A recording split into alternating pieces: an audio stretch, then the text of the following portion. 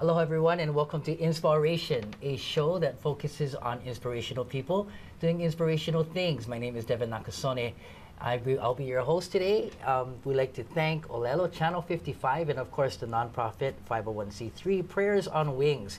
Today is a very special day, and I always say that pretty much every show, but today is a really special day because it's my birthday, and I get to celebrate it with a very special guest, and it was such an honor to meet her and watch her grow in this very short few months, and excited to see what's ahead. With no further ado, I'd like to introduce Miss Kaka'ako Jeanne Kapela. So this is her. So welcome, Jeanne.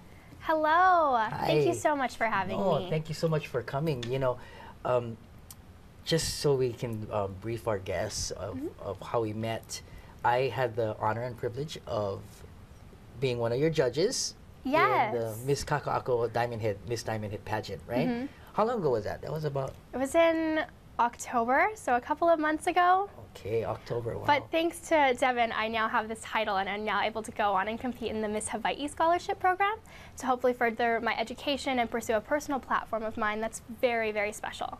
And that platform is raising awareness of human trafficking. Human trafficking. Okay, so just...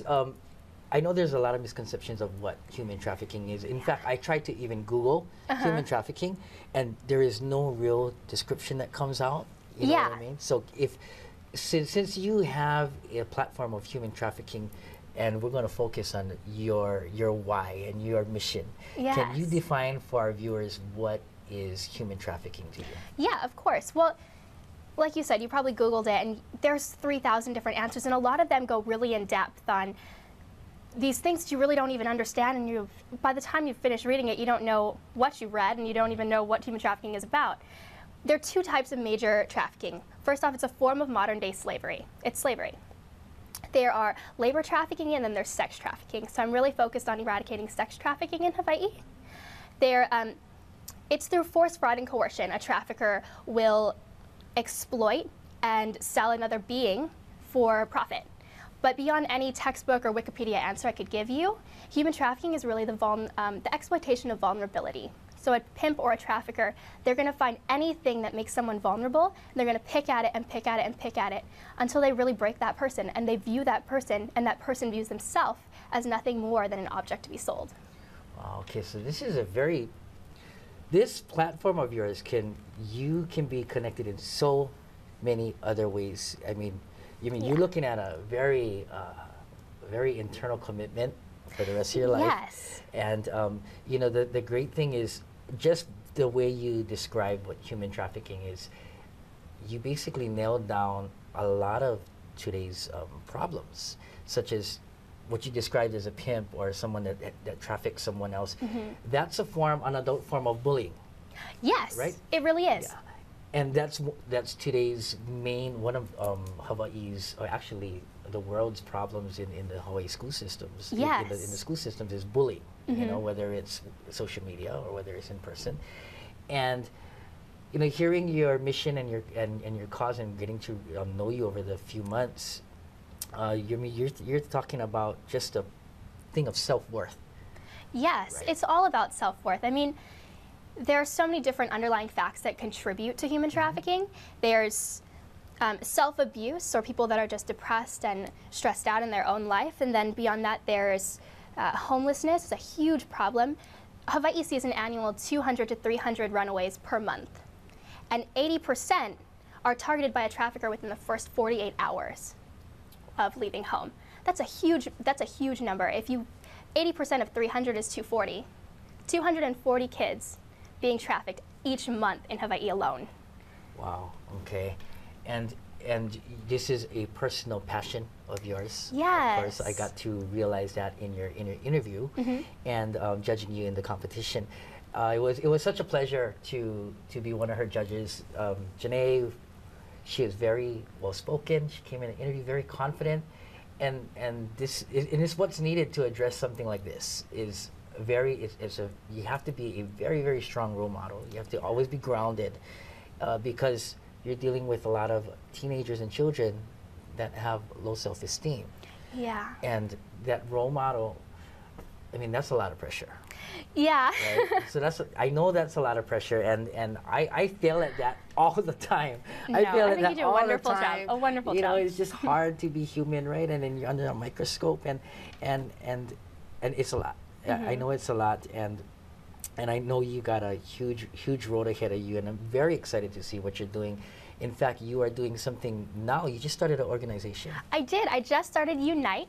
It's an educational nonprofit dedicated to eradicating sex trafficking through prevention and awareness in schools by helping students learn about safe spaces and figure out how to protect themselves, their family, and their friends. Then education ends exploitation. So we can eradicate human trafficking within a generation if we focus on prevention. So Unite is a movement in bringing awareness. Yeah, through schools. Okay. So students 14 to about 18 or whenever they graduate. Okay, awesome. And then, so you have a Facebook page for that, I do have a Facebook page, so you can follow us on Facebook on Unite. Okay. And I also have a website. It's www.endswithus.org. Okay, and if you missed that, you can contact us, and then we'll have all the info, just in case it doesn't come out on the screen, because I think that was impromptu. But you can contact Prayers on Wings, and we'll have all of Jeanne's information if you want to help with this cause, with this movement. Of course, like we said, it is a bigger form of bullying, and it's because we haven't addressed the bullying before. Yeah. You know, and that's not really addressing the bullying. I guess it's more instilling more morale, values. Yeah, it's all about your core values. Right. So it's like we need to take care of the generation, but if we were never taken care of, man, it's like those underlying spirals, factors. Right. Exactly, and it does, and it can spiral out of control so quickly and so easily. Okay, so you've got this. You've got your pageant that's coming up, and that's going to be on May 30th. And, Yes. And we don't know when this show's going to air, so we're not going to pretend like it's like like it's future or past or anything. But you've got, like I said, today's May 16th, and your pageant is May 30th. May 30th, so close. I'm so excited and anxious, and of course there's a little bit of nerves, but you're trying to conceal them, and I'm just ready to put my best foot forward, and this is something that I want so badly, so hopefully it shines in my favor. To show the commitment of Jeanne, I know her schedule's busy. I mean, you're talking about you've got a lot of prepping to do for this pageant, right? Yes, you have to be so well-rounded. Right. So it's. And your talent is, are you still doing the dancing? I am going to dance. So my talent is really special this year. Talent's my favorite part of the entire competition. I'm not a fan of interview. I like it, but it's not my favorite. Talent, however, I've danced my entire life in classical ballet for 13 years. So I am going to do a contemporary piece to My Heart Will Go On, sung by Hawaii's own Tioni Tam Singh. Awesome. So really exciting. She did a beautiful rendition for me. And my talent is actually choreographed by Sabrina Ponce Anna, and she is from 24/7 Dance Force. But for me, my talent is so special this year because it's inspired by and dedicated to my grandmother, who was like my mom, and unfortunately I lost her to cancer this year. So it's really special. And I told her, one of the last things I told her before she passed was, I promise you, Grandma, we are going to walk across that Miss America stage together. So I hope to do that, and I know that although she's not going to be in the audience, she's going to be right there on that Miss Hawaii stage with me in my heart, and that's truly the best place in the entire pageant and in the entire house. So. You know, thank you, oh, man, thank you for sharing that with us. You should have let me know that you were going to say that. Oh, I'm sorry. Oh my God, yeah, that. For those of you that know me, that like really touches my heart, and I'm not afraid to cry on camera. Okay. I don't care. Okay, good. I know I'm a crier myself. And you know, thank you. I'm glad you actually spoke about that. It just shows us how much more passionate you are about everything that you do. And I know that you dance for UH too. I do. I've danced for the UH Rainbow Warrior dance team. Go crazy. Bows. That's crazy. So there's a lot of scheduling for that. Yeah, right? That was a huge time commitment. And then of course I know how I know Sherry Teflinger, and I know she's hardcore. That girl. She is, but she's it's great. I need she's that. A rock. And you know, we're gonna call her. We're gonna hopefully she'll come on the show too. Oh yes. Yeah. And wow. So you got all of this. You are focused on your future ahead, and I know no matter what happens, that this will be something that you will commit to. Oh yes. Yeah. Okay, so, you know, I didn't get to ask you this beforehand, but I actually want to know, I know a bunch of our viewers are going to know why. Why is this such a passion for you, your mission? My mission of human trafficking? Or my yes. platform? My platform is really special to me. Like many people, I honestly had no idea what trafficking was before I decided that I wanted to tackle it. And it's something that I had watched Taken. Of course, we all watched Taken. We're like, oh, human trafficking, sure, they steal people and then they sell them. It's really not like that at all. It's a long, long process. And for me, I thought that it had only existed in third world countries, in places like Africa and Thailand and Amsterdam. I had no idea that it existed in the United States, much less in Hawaii, until my cousin actually opened up to me about her story. So when she was 14, she ran away from home. She was approached by a trafficker and was then sold and exploited on our shores for 4 years. The first year that she had been trafficked, she was 14, and she got pregnant by a John.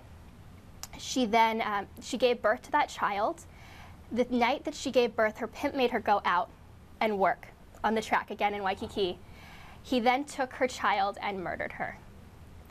So she lost her child, and you know, she's been out of it for a long time, but she still she has no self-worth. She still believes herself to be an object, and no woman, no human being is just an object to be sold. Wow, that's heavy. Okay, so I know a lot of you out there are probably thinking, wow, you know, that's a really, really hard story, and we think that that's like a once in a while kind of thing. But as I say in life, if there's one person that feels it or one person that's going through it, there's a billion people that's going through the same thing. Yes. Life is a circle. Life lessons are all the same. We might have a little bit different scenarios, but there's somebody else that's going through it. And that's why Prayers on Wings mission is inspiring others to crisis. Yeah. Because we need to come out of our shell, because there's somebody else that's going through this that needs to hear the story. And that's what you're doing. You're bringing awareness for everyone. You're telling the story, and it's really a hard story to digest, because you think that it's something that could never happen to you. A normal person would be like, that'll never happen to me, I don't care. Yeah, or no, seriously, that's really what it is. And you don't know that maybe it could be your cousin, or it could be your next door neighbor that's doing it. You know? It's so easy. This could really honestly happen to anyone. You think that maybe it's gonna, yes, underlying causes like homelessness and sexual abuse in the homes and bullying and just being depressed, those contribute. They make you an easier target, but this can honestly happen to anyone. Last year in 2014, there was a human trafficking bust, a sex trafficking bust that happened in 3 different high schools here in Hawaii. And they were Campbell, Farrington, and Moanalua. The largest bust came from Moanalua with 8 students. And those are people from influential families. Moanalua is a very good high school. So this really can happen to anyone. I had a victim tell me, she's 24 now. She now works for Microsoft. She was a former victim for 6 years. She was sold in Hawaii, and now she works for Microsoft. She got herself out, she got her degree, and now she's going on to do incredible things. But she told me that the one thing she wished someone would have told her is that it's not if a trafficker is going to look for you, because they're already looking. So don't make yourself an easy target. I get it. You know, as a former drug addict, I was a 10-year meth user. I guess it's like I said, everything revolves in a circle, and everything is connected to each other. And I guess it's the same thing as drugs. You know, so when I went down in drugs, and I went down pretty hard, you know, homeless, living in cars and whatnot, and I was just the devil itself, and I can see where this comes out. You know, yes, the women are are the ones that are doing this and being exploited, and the men are the ones that's pushing it out. You know, that's not. I don't mean to sound sexist, but that's kind of like how it goes. And I can see. Maybe I probably closed my eyes to it, but we had terms of what we would call people that would traffic themselves for not for money, but it was for drugs. You know, or it was for a place to sleep, or it was even for food. You know, and it's like, how can somebody go through that? And it's because of at that time it was the drug abuse. You know, the drugs took control over the body, and you didn't feel like you was worth anything unless you was high. And when you were down, you weren't high. It just took over, and you were willing to do anything to feel like you were somebody again, because you needed to get the next high. Exactly, and that really relates. That's almost the exact thing of what trafficking is. It's the breaking in process, is what we call it, and it's when you take someone and you make them completely dependent on you, or the victim will become completely dependent on the pimp. It's not just about the person. It's about the sex. They just believe that they have nothing worth than their bodies, and that they have nothing worth themselves except sex, and having to sell that in order to please someone else. And that's what breaking someone is, and that's the same thing that you were talking about. Being broken down to nothing more than an object, or the need to survive. And it's the same thing, even if we were to get out of the sex part, even the case of slavery, I mean, it's the same thing, that you would actually feel that worthless, that you would let somebody, again, bully you into doing something, not treating you fairly, underpaid, or just for something very, very simple that you could actually get yourself as a human being that just had a little bit of self-esteem, but they actually broken down to nothing, to where that person you're completely codependent. Completely. So that's heavy. So you have this Unite going on. Yes. And so it's a movement. So what are your plans with Unite? Is it just you, or is there a bunch of other people in this? Well, we are just in the starting phases. So I recently created this organization, which is an educational program. So I go into a lot of different schools, and I'll talk to them about the dangers and how to raise awareness. Because really, we're all contributing to the problem if we're not aware of it. Okay. So, however, my goal is, I'm trying to mesh the organization towards a similar platform of the Hawaii Meth Not Even Once, where they have different student leaders throughout schools, and that way that they can help create the safe spaces. Because truly, although I'm 20 years old, so I'm not in high school, I don't see what happens in these schools. And having a peer be able to define and know what human trafficking is, and they can spot it, they'll find it faster than any one of us, any advocate. And then that's how we can help be a part of the solution. So that's my goal, is to get, within the next year, I'm hoping to have student leaders throughout every school, and hopefully have every school in the state participate. Very cool. Okay, so it's kind of going to be kind of headed like how the DARE programs went in. Yeah, similar to the DARE like as well. Right? Started out really small, and then it made this movement, and then it went boom, just exploded. Okay, perfect. And that's awesome to know, because we know that you're going to be addressing a lot of things, whether it's domestic violence, or whether it's drug abuse, or anything for that fact, because it's all these factors that take away your self-worth. Yeah, and they're all connected. And we talked earlier about how communication is key. It really is. Okay, and of course, for those of you that are just joining us and don't know what Prayers on Wings about, our first mission is building bridges of communication, and then inspiring others through crisis. And the reason, because of that, is in crisis, no one wants to feel alone. And for us, our new mission has become so no child feels alone. And what we want is children to grow up healthy and become strong adults, take care of the next generation. That's kind of like what Prayers on Wings is doing, and which is very similar to what Jeanne is doing in her mission. It all goes in the same, and she told me that communication is key. And why is that? Why do you believe communication is key? Well, I mean, I think the best way that I can describe is that through human trafficking, I met this victim. I recently emancipated this victim who began being trafficked when she was 14, and she's now 16, so she was trafficked for 2 years. But her underlying cause is that her father used to abuse her. He sexually abused her from the time she was 9. And she finally got the courage to tell her mom about it, and her mom didn't believe her. And that communication gap is what caused her to become trafficked.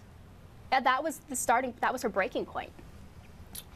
Without having that communication, without having a parent or someone who you know should automatically believe your child, especially with something so devastating, you just need to have that communication. You need to be able to talk to someone and open up.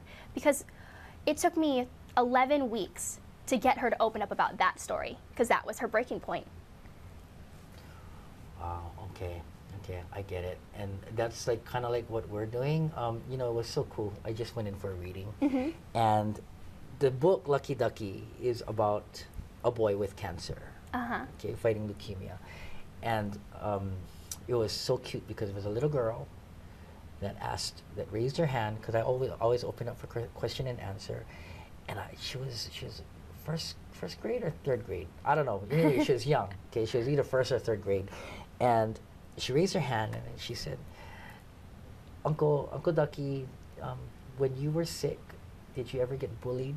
You know, and I said yes. I said yes, babe, I did. You know, Uncle Ducky got bullied all the time, and then I knew, you know, that she was asking for herself. So I said, do you know someone that's being bullied? And she put her head down and she pointed to herself. And she started crying, you know, and not even her teacher knew. But they made that connection. And kids are so smart, you know, we give them so little bit credit sometimes, but they're so intuitive. And she was able to make the connection with the book, even though it was talking about a boy with cancer. She related it to herself. As being bullied. And I told her thank you for coming out and talking about it, because what she's doing today will help other children that haven't spoken yet. And that's the part of inspiring others to crisis that President Wings is so focused on. And it's just so great to hear you speak at 20 to speak about this. I mean, it took me to 38 to figure out all my mistakes were mistakes. You know, I just thought I was on that low self-esteem thing for a while, even after drugs. You know, all the bad things I did to my mom, my dad, and all the friends that I lost, and then going back to even when cancer, I started drugs on my last month of chemo. And I went through chemo for years. If you can imagine, my last month of chemo, I became an ice addict. You know, you ask yourself, how the heck, right? And it's because I didn't have the communication through my cancer, that the chemo didn't just kill my cells and my cancer, it also killed my self-esteem. Yeah. And we don't know. And then why we don't know is because we weren't aware.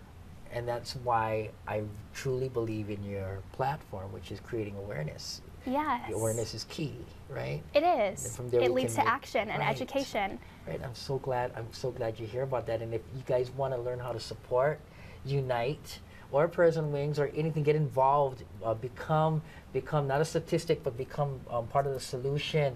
Yes. Give us a call, or you can hit Jeanne up on her Facebook and support her through her journey of life. You know, Thank you. Please do. It's not even just a Miss America thing. Your life is so big. I see it. Yes, there's so many things that come from this, and I'm so blessed. Whether it's my platform or my educational goals, and hopefully my Unite, and trying to turn that and take me into human trafficking as an advocate, and hopefully I'm trying to become a human rights attorney. So it's just the growing process of what you become, and the small things that you do and the small steps that you take to get you somewhere. Human rights attorney, really? Wow. So what else is in your future? I mean, you're crazy busy. You're so ambitious, and you just have all these, and you're focused. That's what I love. Thank you. I love about it. You're not scatterbrained. You're try not to be. Yeah, I try. You're focused, and I know you got great support. You got a great family. I do. I have an incredible family. And then you got great mentors and inspirations. I do. And a lot of people that believe in you, and then more importantly, you believe in them. Yes. And that circle of inspiration keeps continuing to roll, right? Of course, and I always have the Lord with me. And perfect. And we're not over here. We're not afraid to talk about Jesus, because that's my man too. You need something to keep your faith strong. So what else is in store for you? Beyond Miss Hawaii, and then hopefully going on to Miss America, that's my goal. I have Unite, and then I'm trying to use my Miss Hawaii scholarship and my Miss America scholarships to become a human rights attorney, because I want to be able to give back to those victims of human trafficking and be the attorney that will fight for them for their rights. Wow. And then beyond that, I am also working with IMUA Alliance this next legislative session in January to hopefully mandate sex trafficking education and training for teachers and students during the 2016 curriculum for schools.